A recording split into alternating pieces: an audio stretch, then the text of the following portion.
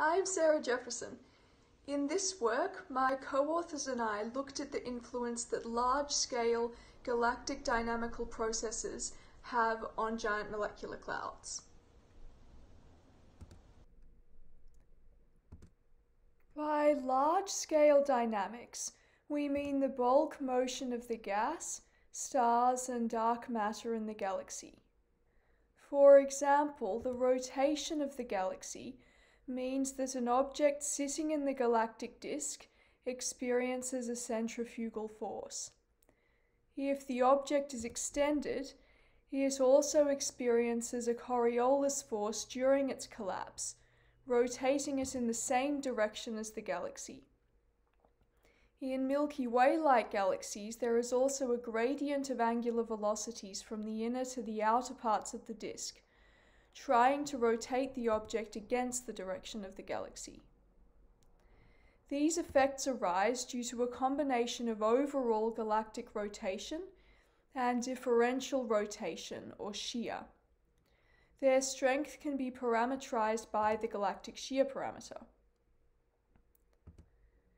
Gravitational contraction on large scales is also a galactic dynamical effect. When gaseous overdensities in the disk become too massive to be supported by the centrifugal force or their internal turbulent pressure, they collapse under their own gravity.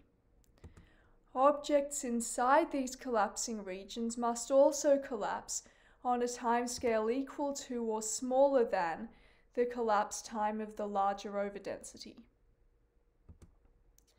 We're interested in looking at what happens when these objects are giant cold clouds of molecular hydrogen called giant molecular clouds.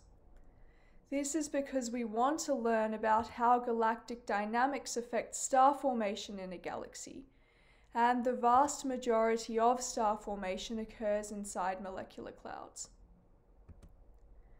We look at this problem at high resolution across a range of galactic environments, using hydrodynamical simulations of isolated disk galaxies.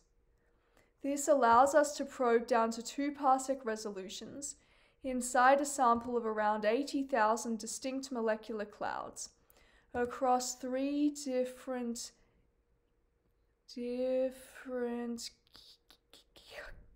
galaxies with different rotation profiles, and so with different levels of shear and gravitational stability. Our galaxies and simulated molecular clouds match key observable cloud properties in the Milky Way, which means that to the extent of current observational knowledge, our simulated clouds are not wrong. So what do we find? We look at the average properties of our cloud sample across our dynamical parameter space, spanned by the shear parameter, the gravitational stability parameter, and the orbital angular velocity of the galaxy. The rotational properties of the clouds clearly change as the degree of galactic differential rotation increases and as the gas reservoir becomes more gravitationally stable. So we find that in some way, galactic dynamics affect the rotational properties of the clouds. On the other hand, the gravoturbulent and star-forming properties of the clouds are unaffected. In terms of their collapse and the star formation that results, the molecular clouds are decoupled from the large-scale dynamical evolution of the galaxy. In summary, only the rotational properties of the giant molecular clouds display galactic dynamical trends. To better understand this result, we have also looked at the H1 clouds, clouds of cool atomic hydrogen that are less dense and larger than the giant molecular clouds. They are thought to be the reservoirs of cool gas out of which the cold molecular clouds form. We find that these clouds display a larger range of dynamical couplings in their gravoturbulent as well as rotational properties. This points towards an intuitive conclusion.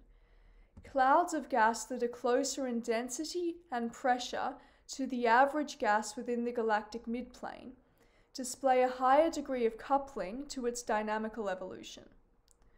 Molecular clouds are smaller, denser, and collapse faster, so are less dynamically coupled to the surrounding gas. This leads to a prediction to be explored in future work. If we simulate galaxies with higher masses or higher gas fractions with increased midplane densities and pressures, then the average gas density on large scales will be closer to the transition point between atomic and molecular gas. The molecular clouds and the star formation inside them will then display more galactic dynamical trends in these galaxies.